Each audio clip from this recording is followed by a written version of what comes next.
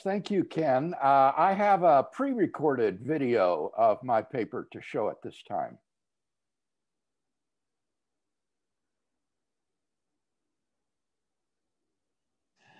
I have learned an enormous amount about human origins from Professor Swamidass, and I am deeply grateful for all the help that he has been to me in understanding the scientific issues surrounding the question of the historical Adam.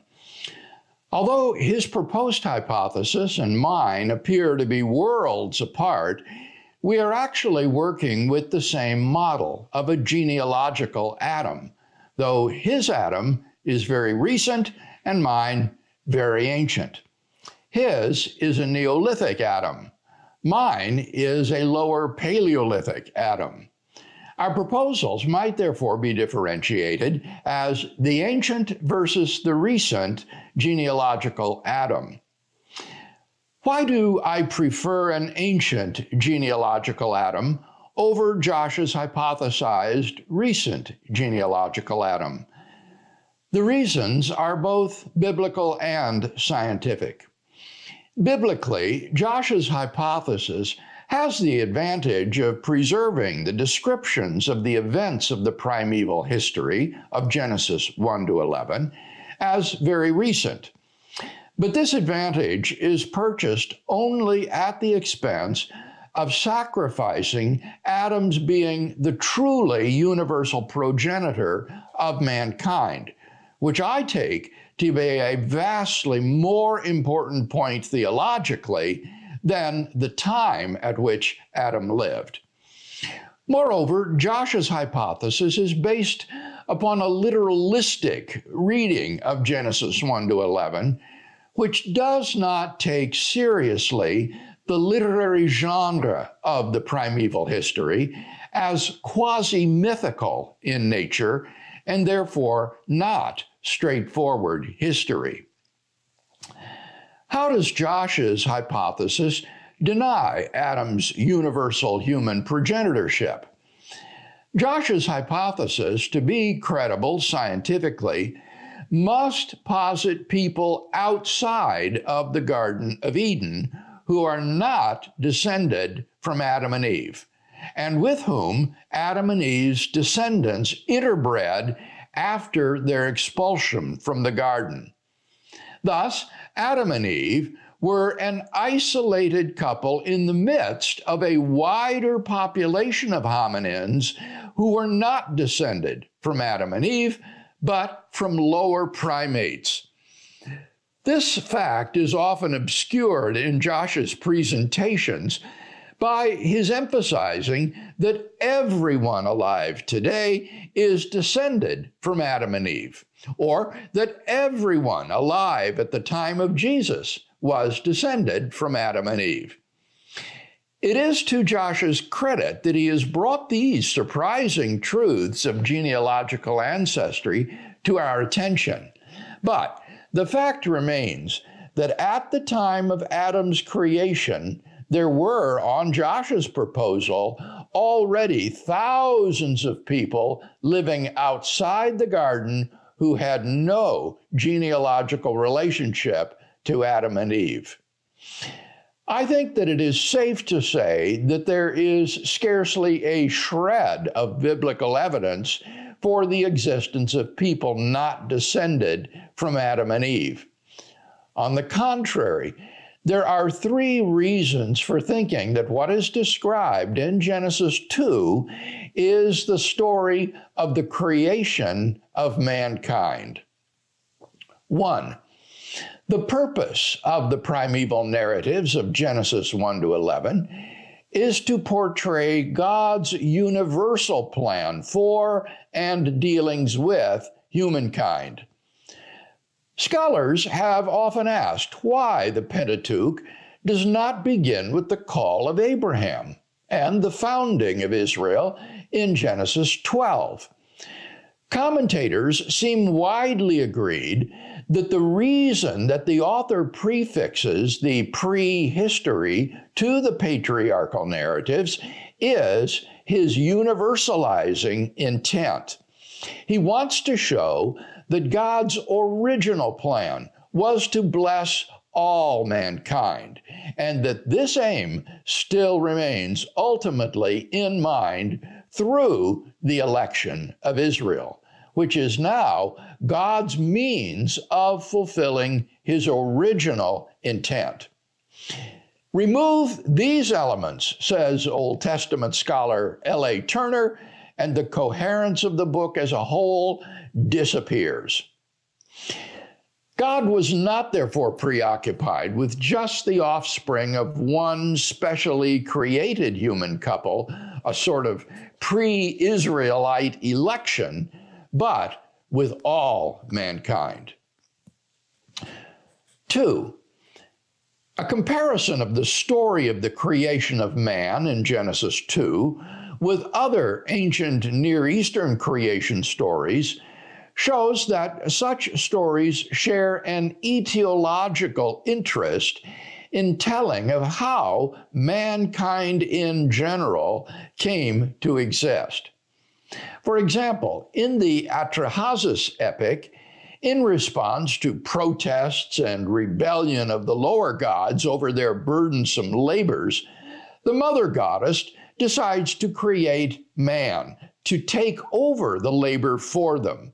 Humans were basically created as slave labor for the gods. Such stories seek to answer the question of human origins in general. When read against this backdrop, Genesis 2 is seen to share a similar etiological interest, but with a very different answer. 3. The account in Genesis 2, when read at face value, is about human origins. Employing the typical form of ancient Mesopotamian etiological myths, when blank was not yet, then blank, Genesis 2, 5-7, describes the condition of the earth prior to God's creation of man. When no plant of the field was yet in the earth, and no herb of the field had yet sprung up, for the Lord God had not caused it to rain upon the earth, and there was no man to till the ground, but a mist or stream went up from the earth and watered the whole face of the ground. Then the Lord God formed man from the dust of the ground and breathed into his nostrils the breath of life, and man became a living being. The author states explicitly that there was no man to do the work of agriculture until God created man. Adam is the generic word for man and is not used as a proper name until Genesis 4:1. Moreover, woman does not appear until her creation in Genesis 2:22. Among all the animals God forms and brings to Adam, there was not found a helper fit for him. Genesis 2:20. God therefore creates a woman and presents her to the man. Prior to their creation, there simply was no man and no woman. The name later given by the man to his wife, said to mean the mother of all living, Genesis 3:20, is prima facie an affirmation of her and the man's progenitorship of all mankind. For these reasons, the story of man's creation in Genesis 2 is not intended by the Pentateuchal author as an account of the de novo creation of one couple among many already existing people, but is a focused version of the creation of mankind related in Genesis 1, 26-27. Now, Josh could avoid this untoward consequence of his hypothesis by denying the true humanity of the hominins outside the garden. Indeed, in a footnote, Josh says that for him, the expression people outside the garden is just a metaphor for a wider interbreeding population. If these hominins were not human, then all humanity did descend from Adam and Eve after all. Since it is crucial for Josh's hypothesis that the descendants of Adam and Eve interbred with the members of this wider population, his hypothesis has the troubling consequence that Adam and Eve's descendants engaged in widespread bestiality. Josh rejects this characterization of these hominins as beasts, but if they were subhuman, I see no way of avoiding the appellation. Moreover, if these hominins outside the garden were not human beings, then Josh's hypothesis becomes scientifically untenable. For it is universally recognized that human beings have existed on this planet for vastly longer than a mere 10,000 years. There is a noteworthy consensus among scientists as to what traits are jointly sufficient for humanity. We are, after all, familiar with ourselves as human beings and therefore know what a paradigmatic human being looks like. We know, for example, that any putative human being must be anatomically similar to ourselves. While a self-conscious, rational extraterrestrial or even chimpanzee would be a person, he would not be a human person. This necessary condition of humanness need not involve an exact anatomical match. There is a range of anatomical differences even between modern and archaic Homo sapiens that do not count against the humanity of the latter.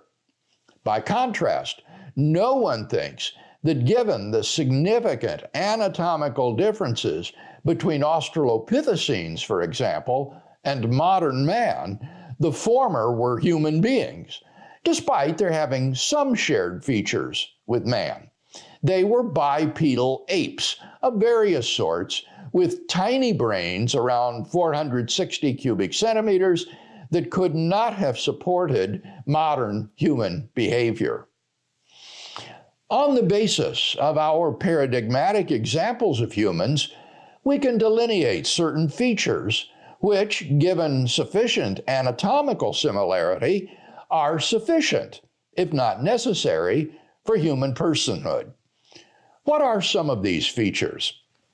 Anthropologists Sally McBrearty and Alison Brooks list 4 characteristics of modern human behavior. Abstract thinking, the ability to act with reference to abstract concepts not limited in time or space. Planning depth, the ability to formulate strategies based on past experience and to act upon them in a group context. Behavioral, economic, and technological innovativeness. And symbolic behavior, the ability to represent objects, people, and abstract concepts with arbitrary symbols, vocal or visual, and to reify such symbols in cultural practice. McBrearty and Brooks observed that the standards for behavioral modernity that they employ are, and I quote, universally recognized and are frequently repeated in the literature. To deny the humanity of past individuals who were anatomically similar to modern humans and who exhibited such behaviors would be problematic because, 1, it is implausible to think that such behaviors did not require the cognitive capacities of human beings. And 2, to deny the humanity of past individuals exhibiting such behavior would permit one similarly to deny the humanity of people living today who share such behavior, which is not only implausible, but morally unconscionable. The difficult question is whether we can discern when such behaviors first appear in the prehistorical record. Fortunately, it is easy to establish a point by which such traits are clearly present. The beautiful cave art at Lascaux 17,000 years ago and Chauvet 30,000 years ago in France was undoubtedly created by human beings. Viewing these paintings, we sense ourselves standing in the presence of someone who is one of us. The hand stencils, which are among the oldest forms of cave art yet discovered, seem almost to be reaching out across the millennia to touch us. It is universally recognized that the people who produced such art possessed symbolic thought so as to be able to represent real animals and scenes via painted images. Any attempt, therefore, to date the origin of human persons later than the earliest time of such cave art is excluded, thus giving us a latest point for the possible origin of humanity. Human beings, in the full sense of the word, therefore existed on this planet by at least 50,000 years ago. I had initially thought to share some of the truly stunning archaeological evidence for early human cognitive capacity, hundreds of thousands of years ago, such as the Schöningen spears, the constructions of Bruniquel Cave, France, and a strand of braided Neanderthal string. But then it occurred to me that this was quite unnecessary. The cave art alone that I have mentioned already rules out the hypothesis that humanity originated on this planet a mere 10,000 years ago, as Josh suggests. Sometimes Josh is tempted to distinguish between what he calls biological, philosophical, and theological humans in an attempt to justify taking the people outside the garden to be biologically and philosophically human, whatever that amounts to, but not theologically human. I think that such distinctions are plausibly merely aspectival, not ontological. There is no need or room for an ontological distinction between biological, philosophical, and theological humans, for they are coextensive. There are just humans viewed under different aspects. By way of analogy, consider a horse. A horse can be viewed biologically or financially or recreationally, but there are not three horses, just one. The claim that hominins would share the same genetic structure that we do may not be human strikes me as highly implausible. I seriously doubt that any hominin lacking the cognitive capacities specified by McBrady and Brooks, which are all reflections of personal agency and therefore personhood, could be genetically identical to someone who has them. Such a hypothesis is in any case ruled out by the genetic evidence of paleoanthropology, which shows that such personal cognitive behaviors arrive only with the advent of humans genetically similar to ourselves. And again, if hominins could exhibit these cognitive behaviors and not be truly human, then Josh's distinguishing different sorts of humans leads to the horrific conclusion that there could be people today who look and act just like us, but who are not in God's image and therefore subhuman.